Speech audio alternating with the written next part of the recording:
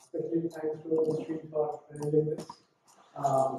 We started about 20 posts on social media, and I will present this talk with Zhisheng. The research is part of Lithium Cloud Data Science team.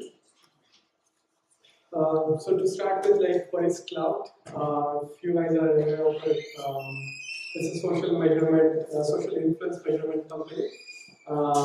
Users register on cloud.com, and from registered users, we collect data, the publicly available data, and try to understand what's going on the social network. And with that, we also generate the cloud score. But additionally, we also try to compute the topics that they are interested in, the topics that they are expert in these networks, and show that to the users.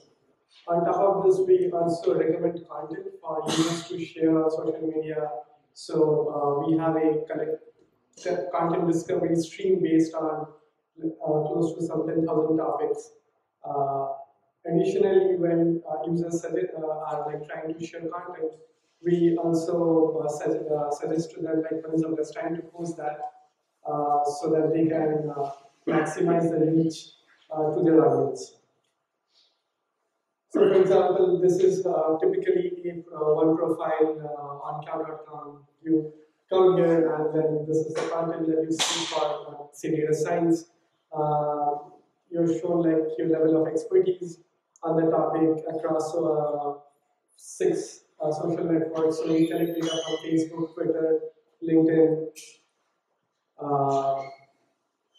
Instagram, and Google Plus, and Wikipedia to understand a user's experience.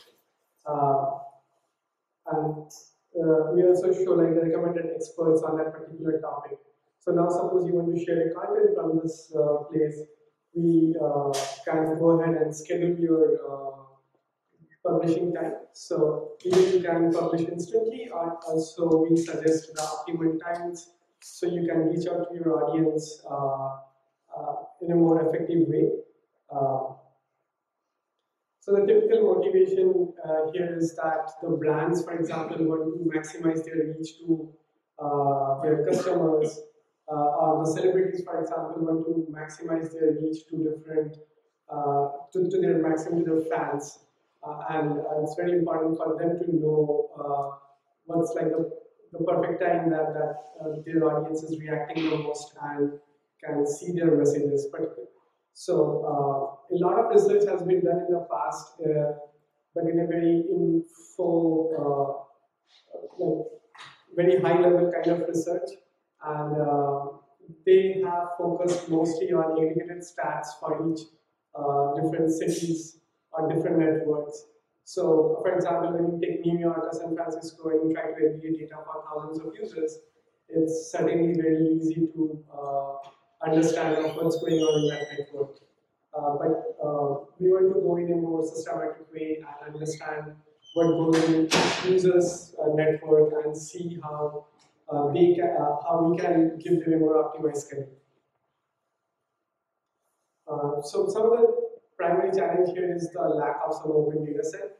We really can't benchmark against any industry solution right now. Like Facebook or Twitter doesn't really recommend any time for users. Also, the data sparsity is a big challenge. Of course, when we talk about aggregated level for cities, we can certainly get a lot more data, but when you're talking about individual users, the data is certainly very sparse and very location specific. Also, each user has a very unique audience. So, for example, take an example of this user. He has, say, 50% of his friends in US, and then US has 3 time zones. Of the rest of the 50% of his audience is a huge distribution across different countries. So when this user wants to find the optimal time to, say, maximize their ad campaign in Brazil or in US or in Europe or in Asia, they really have to know what's going on with that particular audience profile. And so that's why we look into this problem. So the problem setting for us is that for a user on a social network, we want to find the best time to post a message so that they can maximize the probability of receiving audience reaction. For this study, we consider only replies, retweets, favorites, like the typical actions on social media. We think of the weekly audience reactions as a cyclical thing, starting from Monday, 00 hours. We distribute time in 15-minute buckets. So you can even think like this assumption, we still have, for each single user, we have 700 buckets to figure out. Close to 700 buckets to understand when their reaction is most, when their audience is reacting most to them. This is the system overview for how we run our pipelines at cloud. When a user comes in, they give us tokens to go and collect public data from the social APIs. We also collect public data from Grid, which is their data stream. After the collection is done, we pass the data into normalized data structure within the company. So this is more like transformation to a normalized structure using protocols. So now once this part of the pipeline is done, we build some basic building blocks to solve the problem. So we look at it for a user, we build a creation profile to understand what are the times that they typically post the messages. We also look at the reaction profile for a user, so trying to understand that in a weekly 700 bucket option, what are the times that they mostly react to other people's post. This helps us in understanding their typical behavior patterns and how we can use that as an understanding to build a reaction graph for the other user. So think of my friend's reaction profile. We will have to understand when he reacts. Then for me, when we want to go ahead and calculate, like generate the best time, we will look at his reaction profile and predict the best time for me to post. So using that, we build a post to reaction profile, which is more like a probability distribution of when your audience is most likely to react. We also use the user graph, as I just talked now, like understanding my friends' reactions as input to this. A big part of our work has been opening up a large data set so we can like go ahead and academia can use this data set to come up with more different solutions and benchmark against our solutions. Different models, for example, can be really helpful in this problem.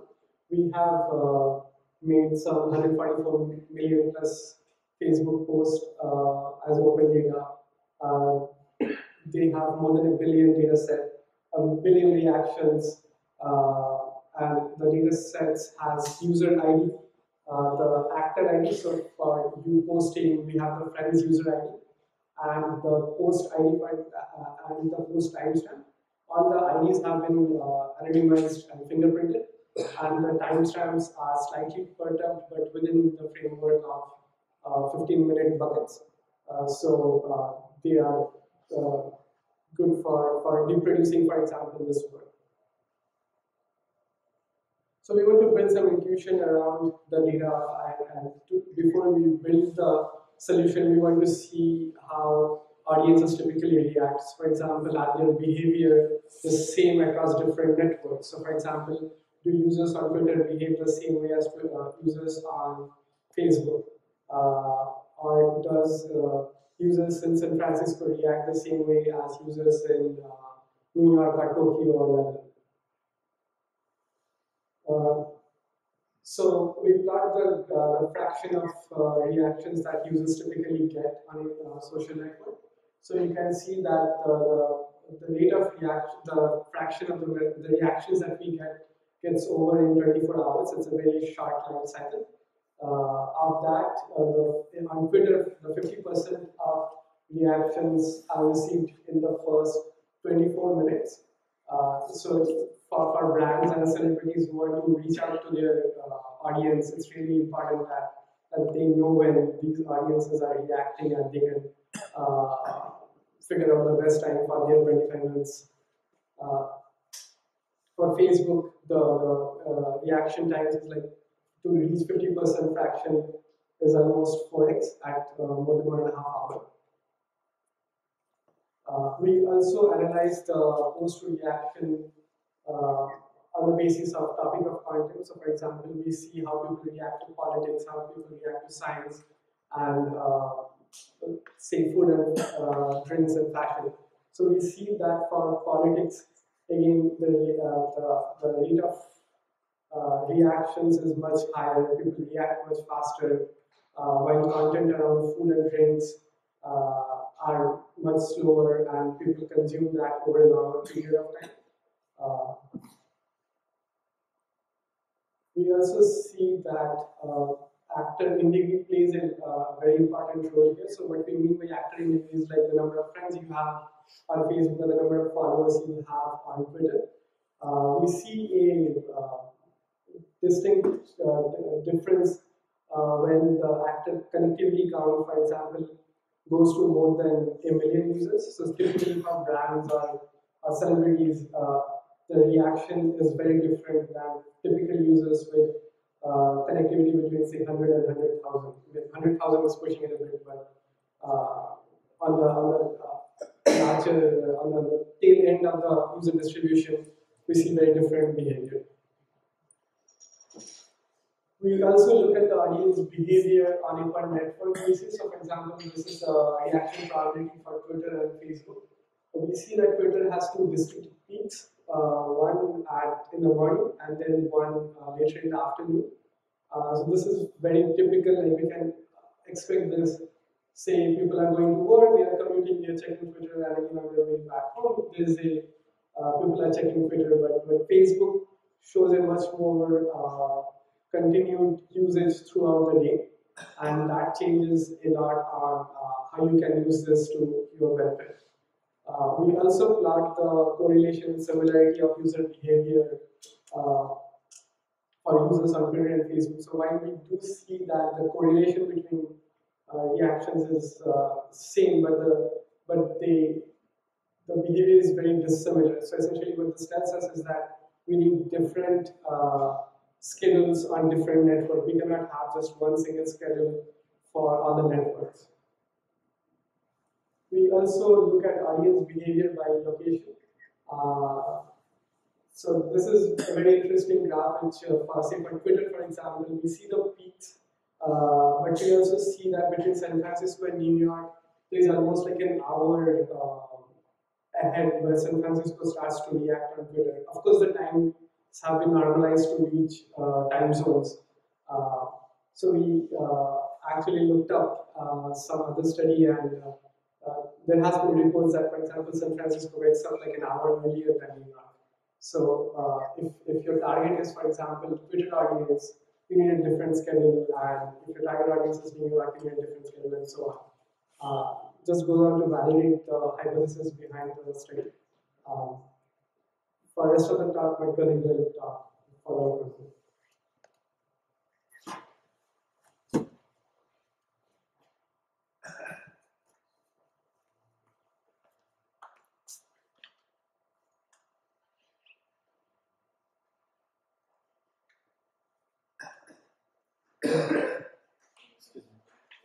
The questions now for this topic done or will we? Oh, right. You can ask questions. Too much to remember. Yeah, maybe if you ask Very simple question. No. So what do you remember about? Say I'm the guy. I'm getting on the cloud and want to connect to my account. What do you remember about me? All other Facebook information, my credentials for login to Facebook.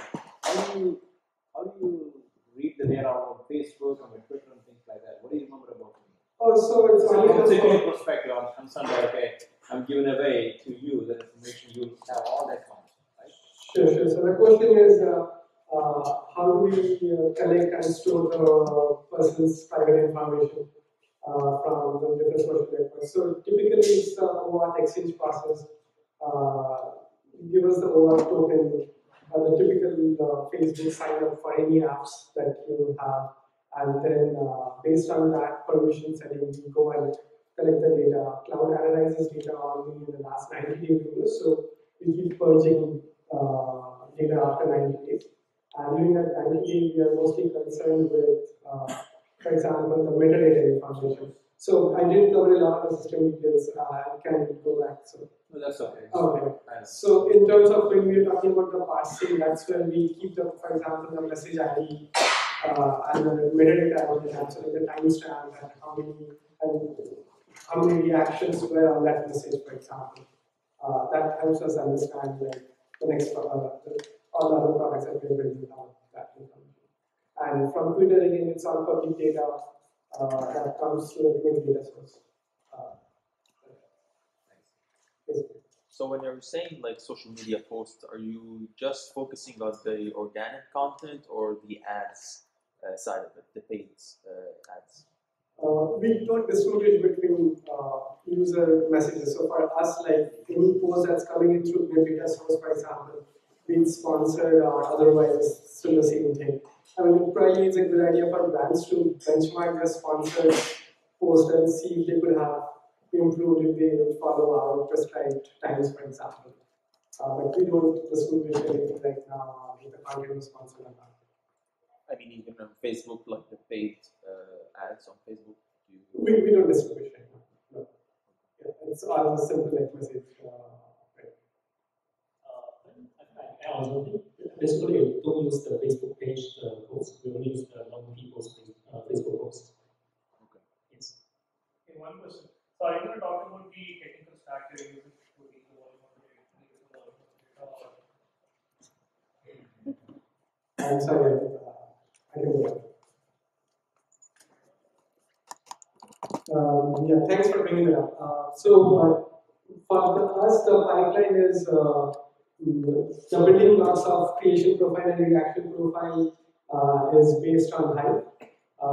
We parse out data and store it using protocols, and from there we have Hive pipelines. For custom functionalities that we need to build, for example, transforming the time zone and stuff like that, we build them using Java classes and load that using Java UTFs on Hive. And once the data is prepared, we load it to HBase, and our API serves data from HBase clusters. So it's from collection to parsing and serving its Hive and HBase and Hadoop. So that will run as a batch process? Like, Yeah, it's running as a batch process. Yeah. Any other question? Okay.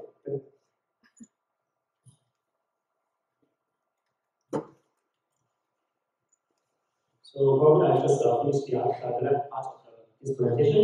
So I think Prantik has mentioned a lot of factors that affect the audience reaction behaviors. So I mentioned location is one of the factors. Just now we showed we can see the different cities where we have the different reaction behavior. Now we also plot the similarity and correlations across the different major cities and in different networks.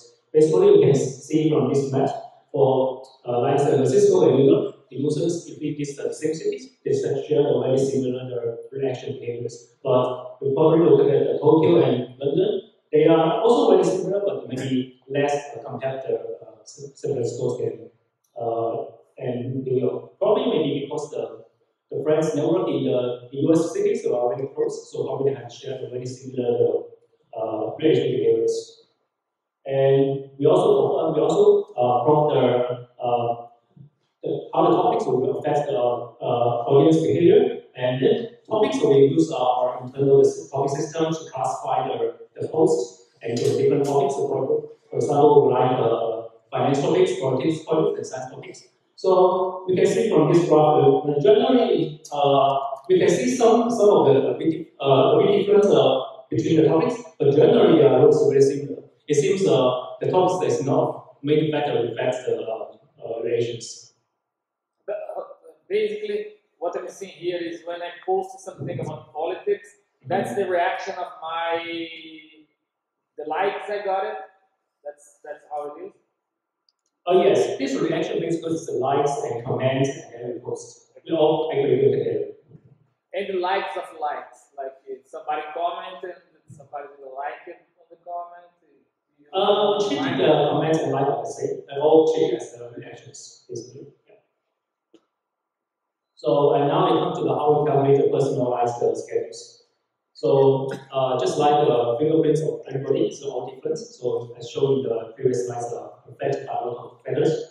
And then how we calculate the personalized schedules. So just let's come back a little bit. Then we just want to simplify what will be posting and reaction behaviors. So basically, as an offer, I post something, and then all my friends, this is, for example, I'm A, and then I post something, and then all my friends B will receive what I post. And then maybe some of the friends will do something and take the reactions to me, like a B0 will take the reaction to me. But this is what we call the basically is one first degree networks around me. And we can take a further look is second degree. For example, my friend he may also see the post from all the other friends, all his friends. Those basically is the second degree. And then to calculate the schedules, we want to answer several questions.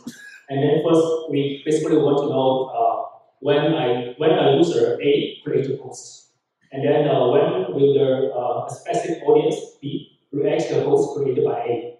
So, and then the last question will be probably to answer what's the probability your friend will react to your post.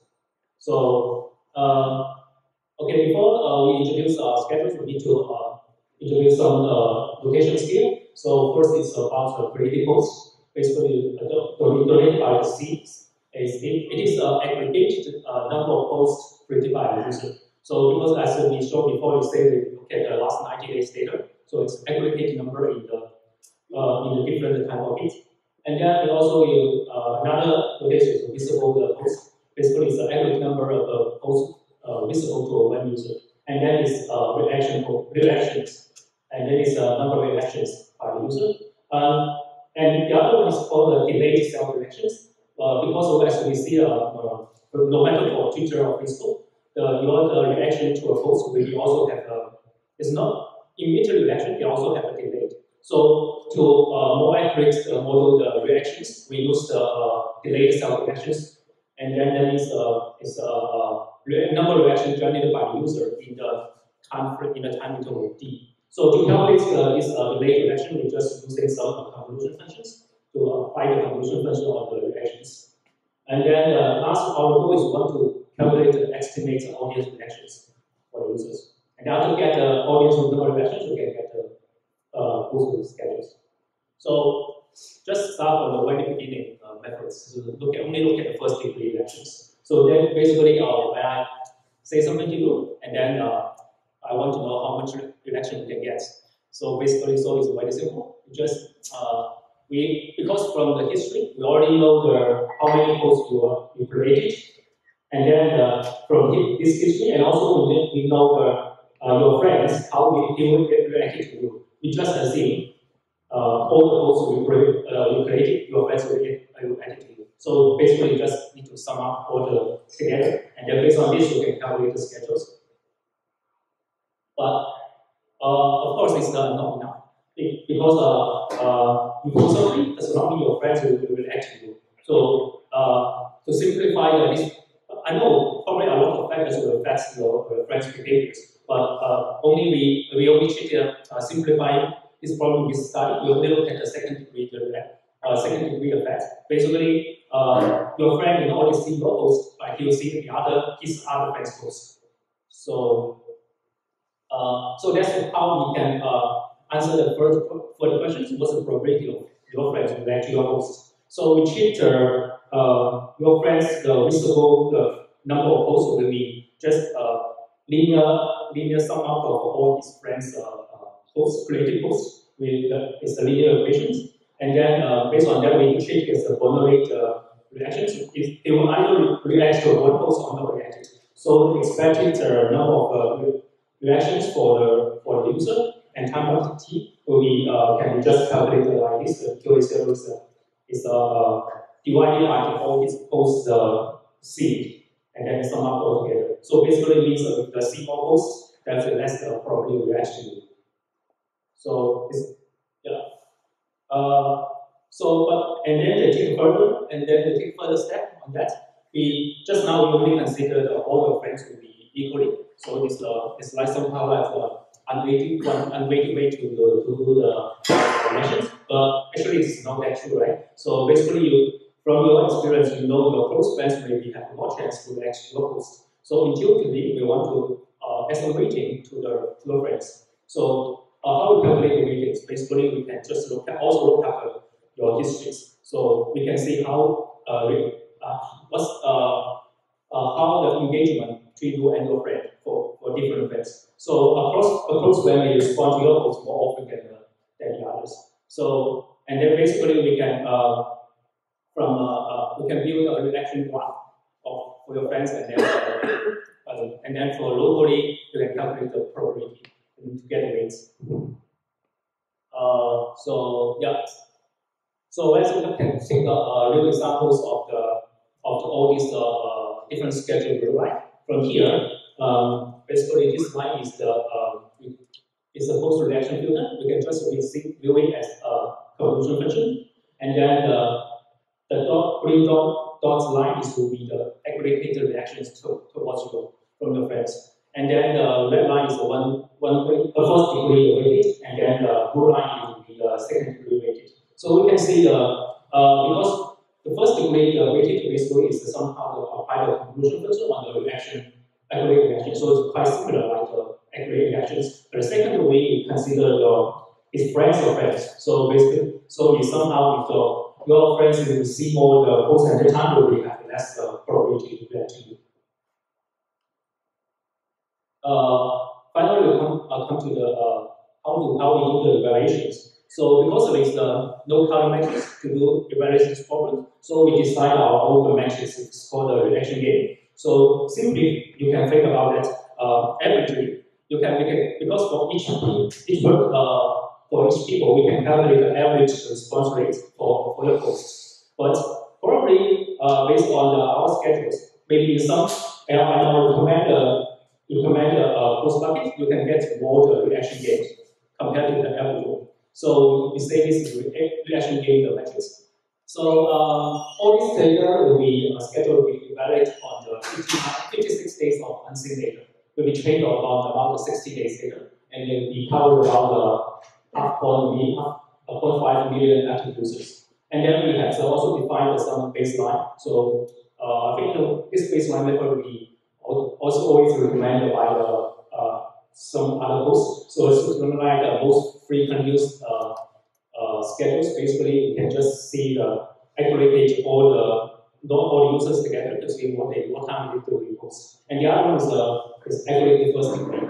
So basically, these two baselines will be not personalized, just globalized schedules. So you can see this is for Facebook. The other one is for Twitter.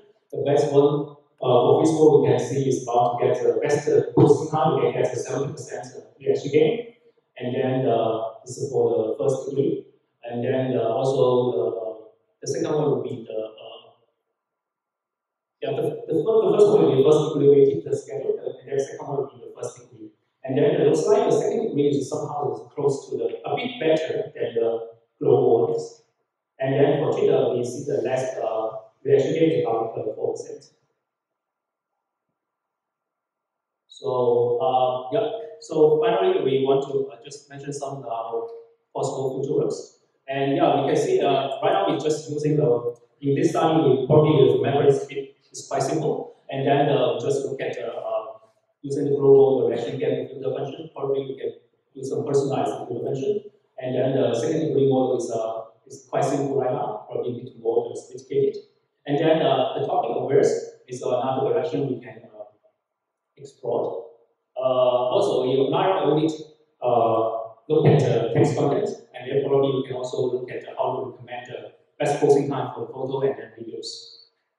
And we can also integrate more networks and signals. So yeah, this is the conclusion part. So basically, this is the site on the web post on the social networks. And this one is published in this year's KDB's conference. Let's say in a day I post 10 posts of technical stuff, and I got two likes each. So it's 20 likes a day. Yeah. And in one day, the same day, I put one picture and I got 300 likes. So how your software or your service balance this? Yes, as you say, for each people, actually is the post behavior is way fast, and then they're all quite different. So what we do is using some aggregate weights. We aggregate all the users posting behavior in the last 60 days, and then for each time bucket. So generally, for each time bucket, it will reflect your real posting reaction behaviors. You don't have any metric to say, okay, this was a like from a cell phone or from. Not now. We don't consider it now. Yeah, but that's a good suggestion. Yeah. Do you use the Facebook pixel, or you have like your own pixel, or like natural both? Like, how do you aggregate that? Where do you get the data from? Oh yeah. So all these data come from our cloud register users. The cloud register will give our access to them to crawl their post, Facebook posts. Yeah. Okay, so that's like through Facebook APIs or their Facebook. Yeah, Facebook API. So I'd like to thank you first for sharing. That's a very interesting topic. And I also have the same questions as maybe some other people would have. Like, do you collect those data into your own system consistently, like with the event happening at the real time, or you batch process data into your system from Facebook and Twitter? Probably I think I can ask this question. So for Twitter, we get the data from, if it's a public data, and we collect only public data from Twitter. So we use the GRIP data source, the industry standard, so that streams the data to us. That's a push model. On Facebook, we have to actively go and collect. So that's a more like a polling model, and we typically refresh in a 72-hour cycle. So, did you notice there is a lag, like time in difference, like Twitter and Facebook when the event happening, and the data come to your site, your company database or whatever your site will have some delay? Even if there is delay, and the data collection has delays, but the response from Facebook API has the metadata for us to do the analysis. So in the API response that we get from Facebook APIs, that has the message timestamp and the reaction timestamps accurately to at the time that they occur. So our results are oblivious to when we collected the data. This collection is only based on the first layer of connection, or even the second degree of connection also comes under. On Facebook, the second degree collection doesn't happen. So we give second degree schedules for Twitter. Because Twitter is like a more open graph, so we can make the connection of 2 degree apart. How many users do you have? It's a great question. So it's like a great public data again. So on that, we perform analysis on like the cloud score that we generate every day is for 700 million plus users, and the cloud topics that we generate every day. So it's like, what topics are users interested in and what are their expertise in. That's close to 400 million. You have signing on your server. No, these are the public data. And then, for example, for personalized schedule, it's for the registered users, which is close to 1 million in orders of million. 1 million users. Yeah. But the effects, it depends on the his data. Maybe some active users, maybe the result is accordingly better, but it's not active user behaviors. And where do you host this, Amazon, or you host yourself? Internal clusters. So I'm also like interested in like your research on different area, and what you're sharing is very interesting. But I also like to know what is do you track those kind of with the post? Do you track the thread like one topic and have problems back because you post A post found that, and those kind of bubbling effect, and then did you analyze those kind of effect? And also, sometimes when the topic happens, it is put in like bigger environment. For example, if like some like school shooting happened, probably most not topics, but weapon control or like gun control. And if there's some like tsunami happening in Japan, over here, like environmental like topic come hot. So do you analyze those like certain things happened in the society can influence the topic to those kind of stuff?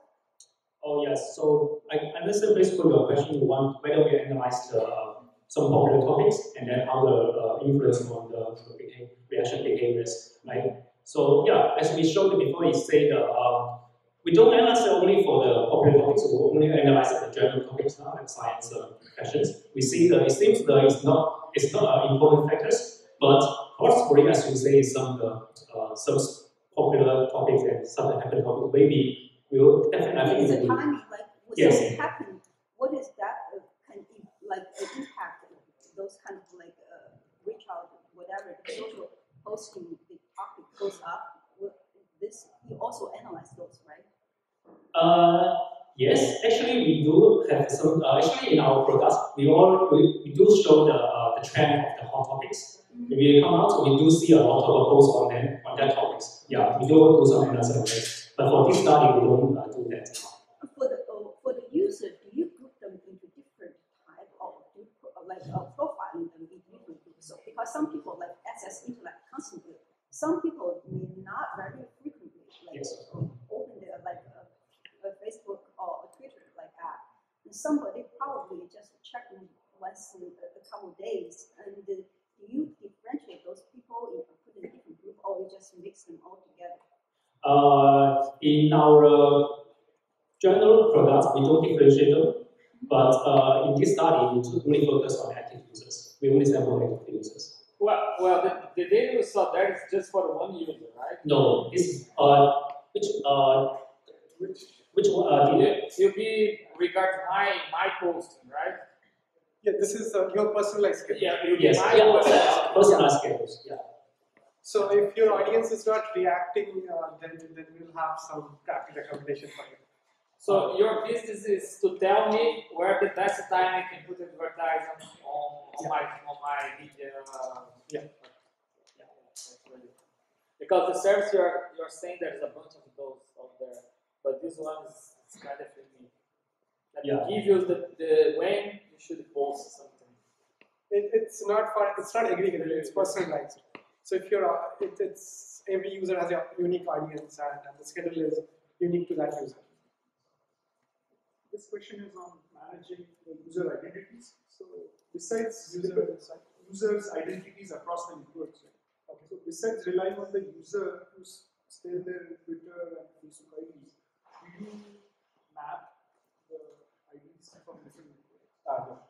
Whenever user registers, if they connect multiple networks to one cloud ID, then that's the mapping only we have. We don't do anything else. So you try to understand when you reach like a breaking point, when you get more visibility. Like when you reach a certain likes within a time frame, and then you get more visibility on Facebook. Do you understand? So like going viral or something? Yeah, you're trying to understand where the breaking point, where actually like the Facebook algorithm gives you more visibility. I see your question. No, we don't take that because we really don't have any way to take that get as information. But we can collect that data. So we don't have access to it. One more question. Any reason you don't do LinkedIn? Just their APIs. It's not very helpful for us. Similar to Facebook, no? They have strict limitations on how much we can bring data out. Two questions. First, are you a Facebook marketing partner in any way? Second question, the model that you provided, is it the prediction model that you are using for doing the predictions? Yes, that's a prediction model. This is correct. I am not sure if they are Facebook marketing partner. So how did you get access to the Facebook API? API is public. API is public. And then users register Yeah. to give us token and permission to connect their public API. And have you started already think about now? Okay, now you give me your post and I do it for you all the time, beginning of night, so I don't have to post myself. It would be a robot that posts for me. Yeah, you can schedule it. Okay, you Yeah, on the site you can. Yeah, on the site you can right schedule it. there. Yes. Okay, great. When you try to go and schedule, that's when the recommendation comes in.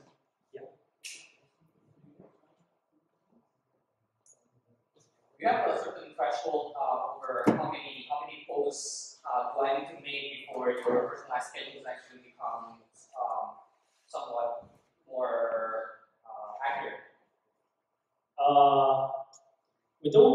We don't have these thresholds now, honestly, but probably we need to. Yeah, I cannot answer your question now. Probably we need to take more study on that. Yeah, but at least for this, yeah, it's very because most of users very too sparse on the data is maybe several time blocks has some data, but yeah, that's a good question. So is there any minimum number of users or connections that you have for a user? You should have at least 100 connections, something like that. No. So very less also need to analyze Your post needs to get at least one one reaction. Yeah. That's I believe totally accurate, but it is something. I believe the theory that when you reach a certain amount of audience, then you repost it and then make it trending and then have second effect and then repost it. Do you propose your end user to do that to reach the maximum, as a marketing strategy, to do the maximum exposure this way? Yeah, repeat the Or we post. just repost it? Yeah, repost. We don't. Our content discovery. I think you're talking more about the content itself, not the time to post, but what content do we recommend them to post? Yes, as a topic or thread, do that again and then don't, specific timing. Our content discovery stream is not. I think we are more organic and try to see what's more recent. So if the original content publication timestamp is long before, then I think the algorithm will drop it. But we don't have any active recommendations to either repost or not post. I think it's very organic. If a post becomes important again in social media, we'll probably pick it up. What happened with my post that I did a month ago, and my grandma that barely uses Facebook, she saw it a month after. What happened with the data? To be a new trend? How? The reaction. Since you keep the data for 90 days or something? But the fraction of messages that we get is almost in 24 hours, so I'd say that statistically we are not going to get an important growth. Okay, take one last question. We can break down the. Thanks, Thank you.